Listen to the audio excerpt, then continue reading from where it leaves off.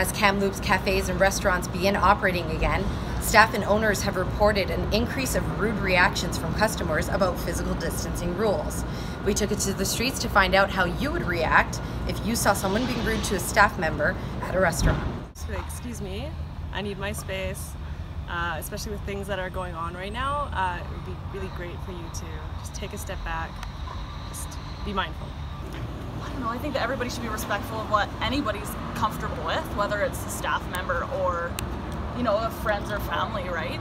I don't think it should matter whether they're in a service-based position or not. I think it comes down to human contact and the respect that we have for each other instead of you're serving me sort of a thing, right? Yeah.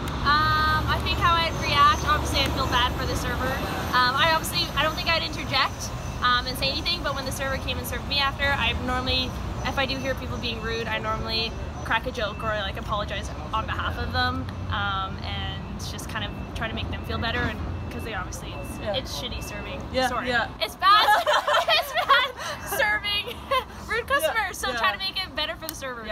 I'm a very passive person, so I'd probably not do anything. I'd just walk away. I get stressed in those situations. Oh, I speak out. That's just what I do, but it's not acceptable in any form or any location. It doesn't matter whether it's restaurants or offices or anything else. It's something that has to be said. I would probably say something to the customer because I think that's terrible. I'd say there's a line, because there's like a certain amount of rudeness that a normal person's gonna have, but at the same time, if you're gonna be a huge dick, just stay home. So I mean, you being there is a privilege, and if you're not gonna enjoy it and make it a good space for everyone, you shouldn't be there.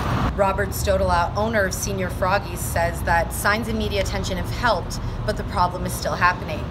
For Castanet Kamloops, I'm Amanda Lena Laterio.